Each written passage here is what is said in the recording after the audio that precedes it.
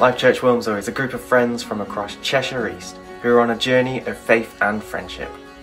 Together, we're learning to love God, love people, and really, love life. Our expression of that is through two channels right now: live streams just like this, and live groups. Our live streams go live every Sunday. We meet together online at 10:15 for 30 minutes of inspiration and connection on Facebook Live, on YouTube, and on our website at lifechurchwilmslow.org. And every other week we have a coffee together on Zoom to catch up, to connect, and to find out how everyone is doing. Then, in the week, we have life groups. There are 3 to choose from, each one distinctive, but each one welcoming, friendly, and open for you to be yourself and to connect with friends. Again, all the information and email addresses to get in touch are on our website. We'd love to hear from you, but right now, get ready, lean in, engage, and enjoy today's live stream.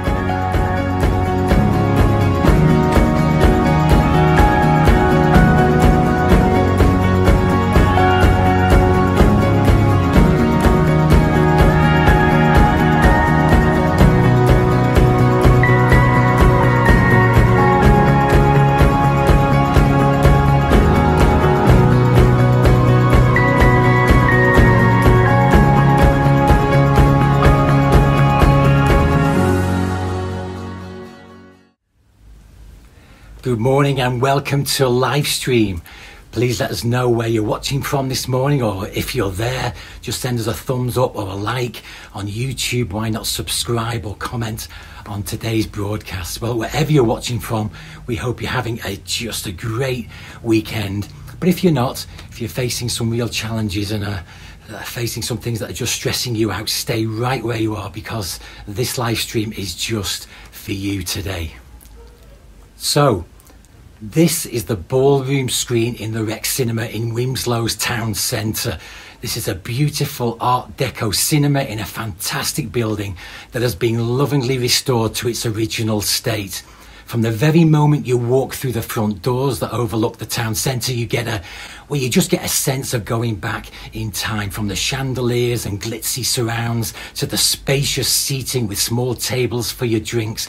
You know, walking around, you get the feeling of a bygone era when cinemas were only entertainment. They were the only entertainment venue really in town across England. Like the Rex's own website explains, we are a family of film enthusiasts who have rejuvenated 4 cinemas in the small towns with the hope of restoring them to the heart of the community. And I love that.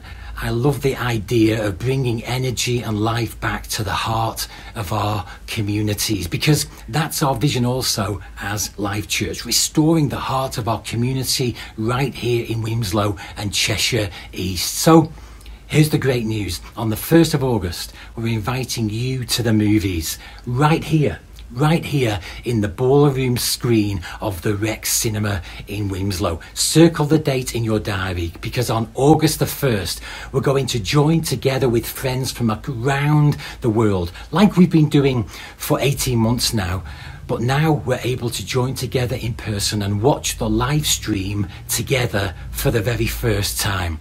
Now here's some more great news. The doors will be open at 9:30 a.m. and we'd love you to come and meet the family of friends you've not seen in a while.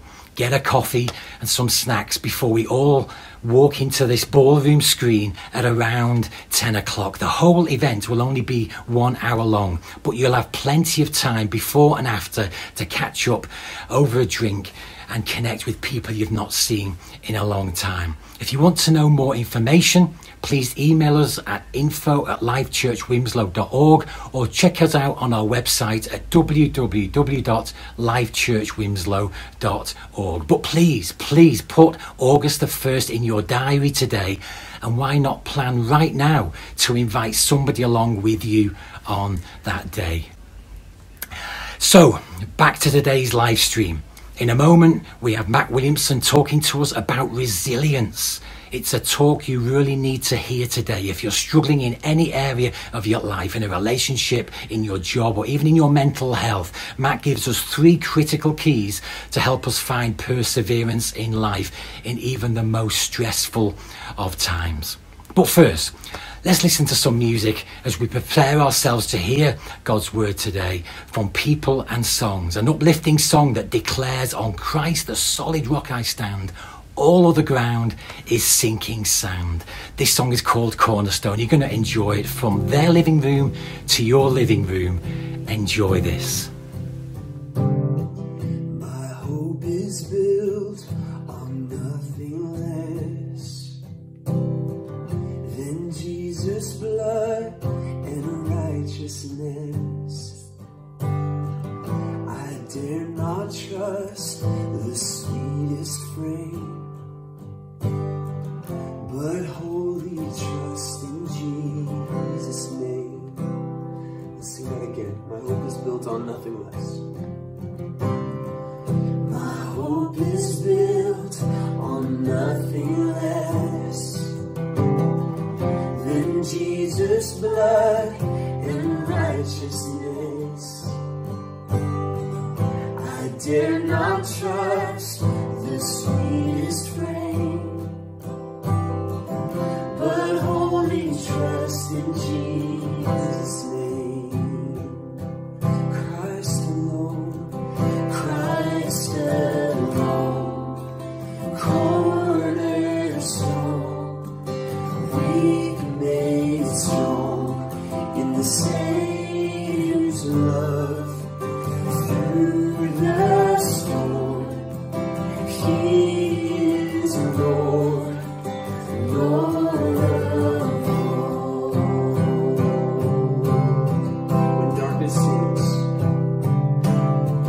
When darkness seems to hide His face, I rest on His unchanging grace. In every high and stormy gale, my anchor holds within the veil. Oh, my anchor holds within the veil. Christ alone, cornerstone, weak made strong in the Savior's love. Through the storm, He is Lord, Lord of all. Oh, He is Lord, He's Lord of all. Christ alone, cornerstone, weak made strong in the Savior's love. Oh, through the storm, He is Lord, He's Lord of all.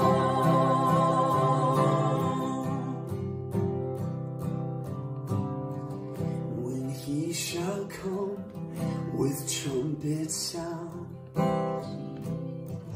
oh, may I then in Him be found,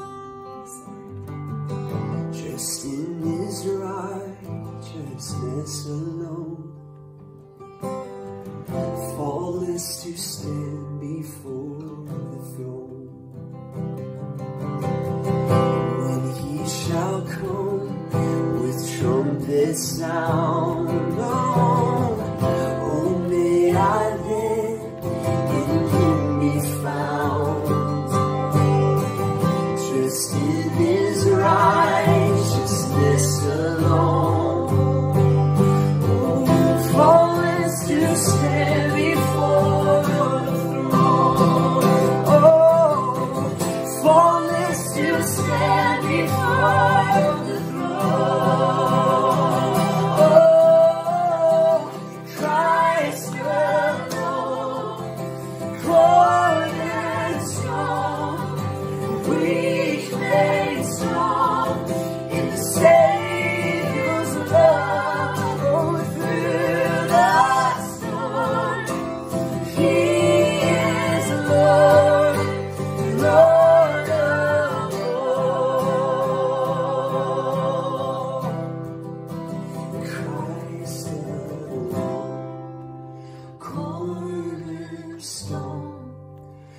weak made strong in the Savior's love.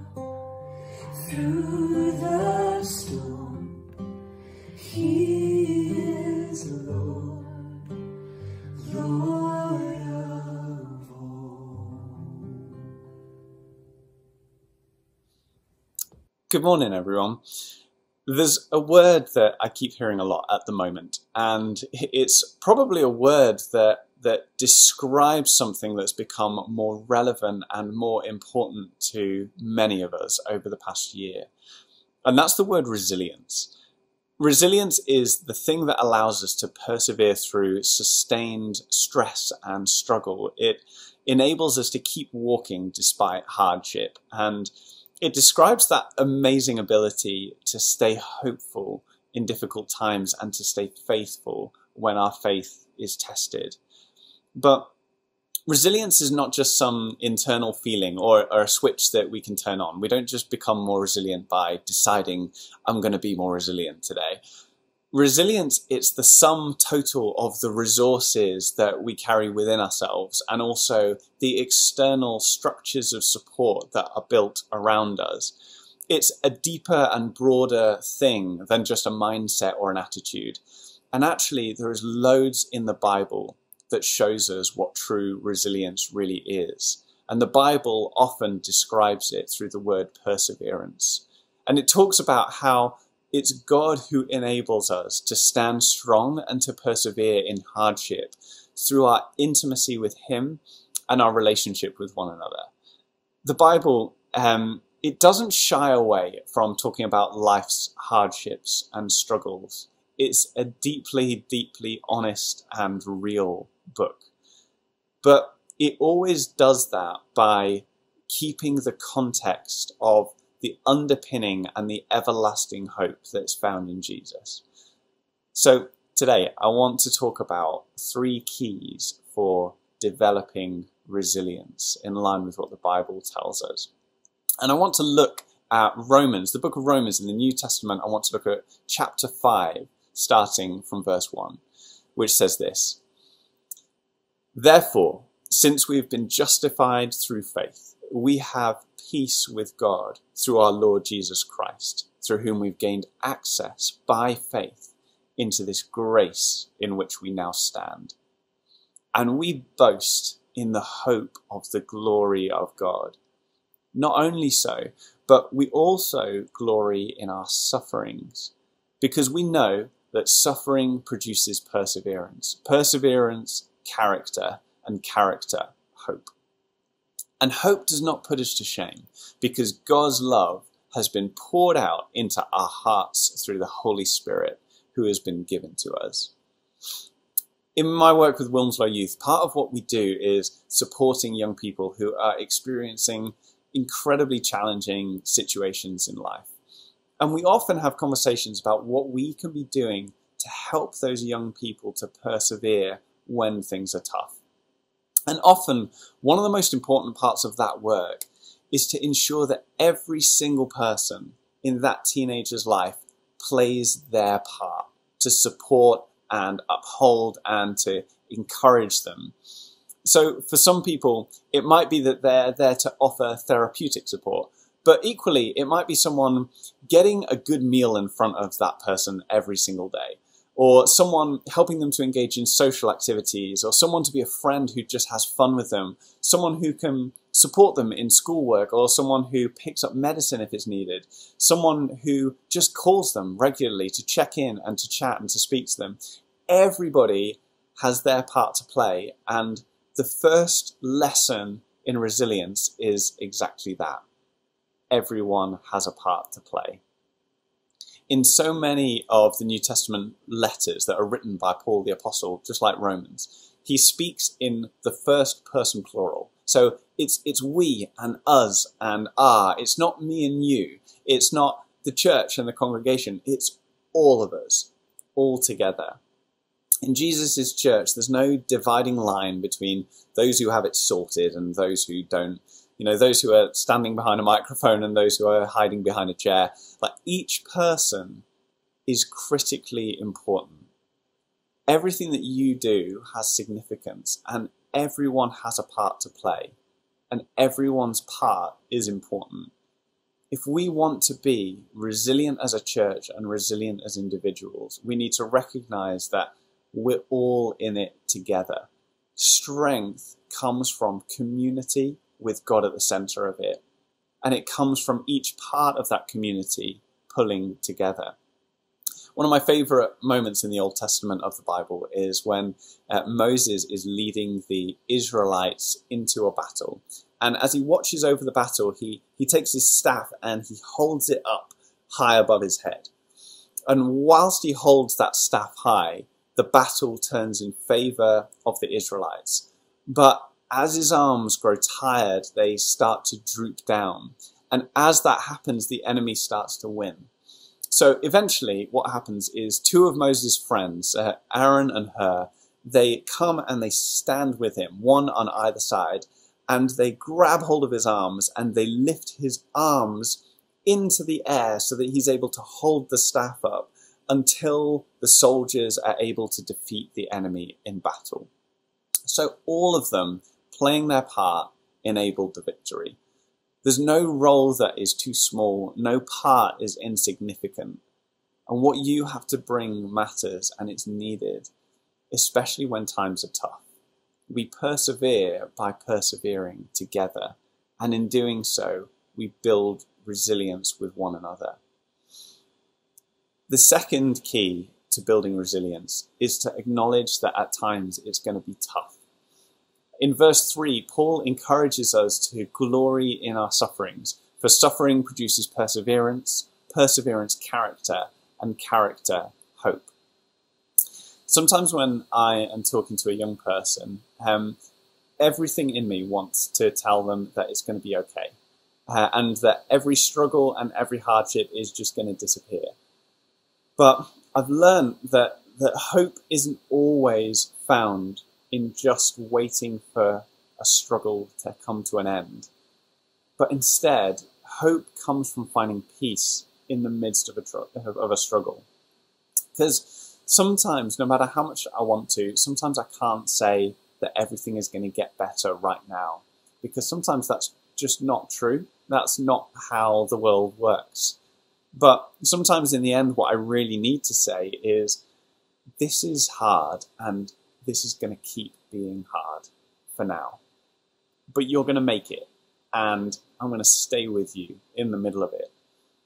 And I think a key step to building resilience is to recognize and acknowledge that life at times will be challenging and exhausting, but we have someone who will never leave us in the middle of it.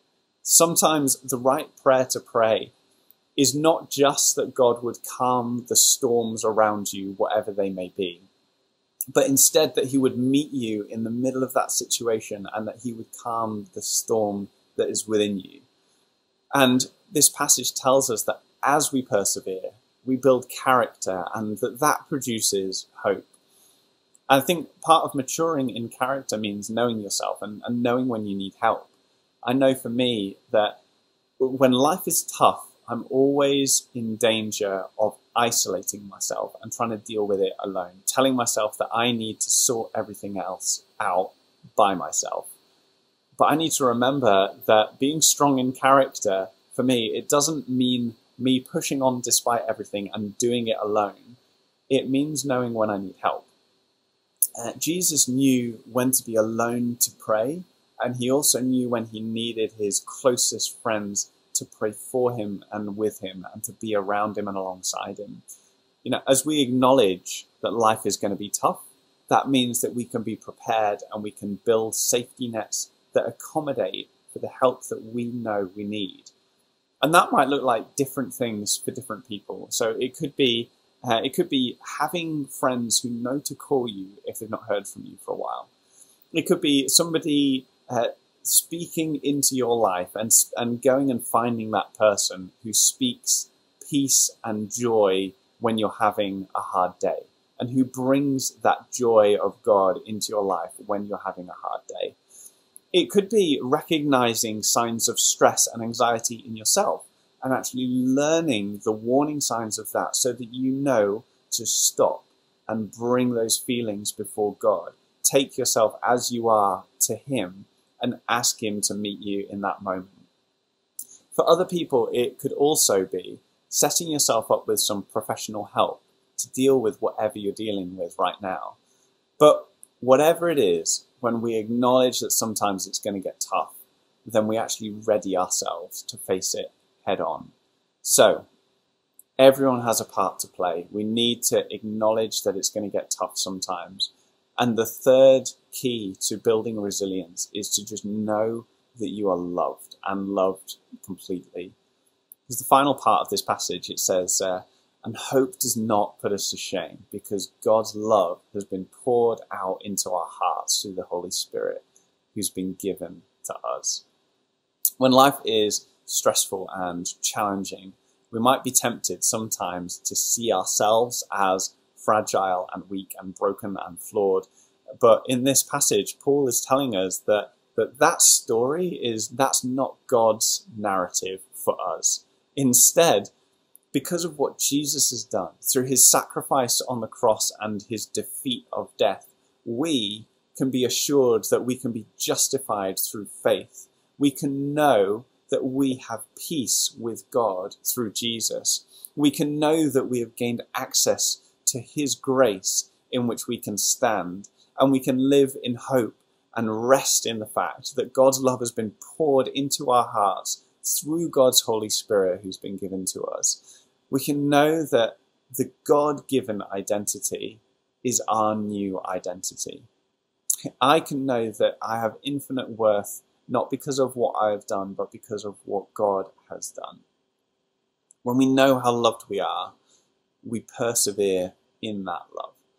Resilience comes from the intimate love that God pours into us and the family of faith that he puts around us.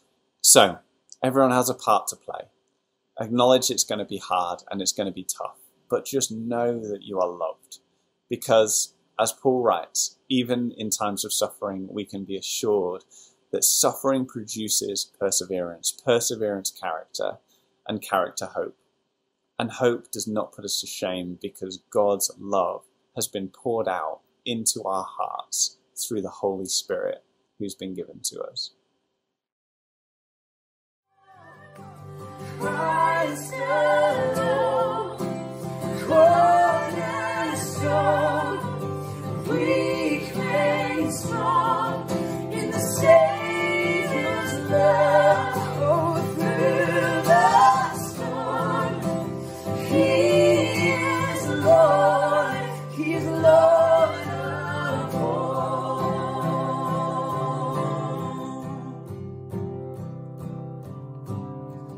When he shall come with trumpet sound,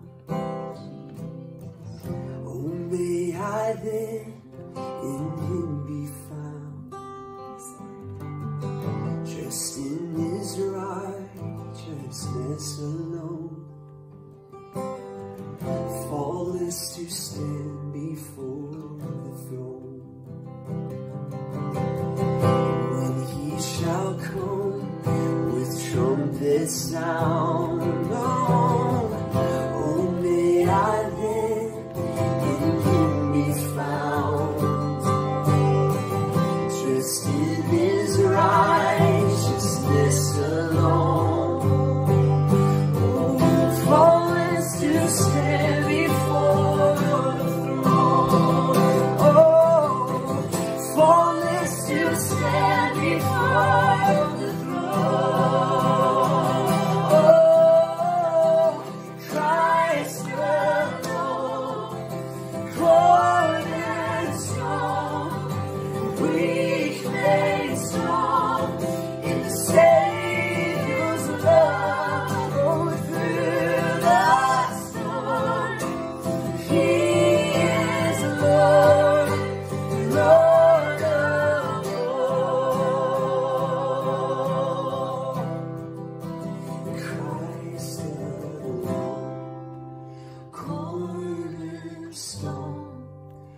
Weak made strong in the Savior's love, through the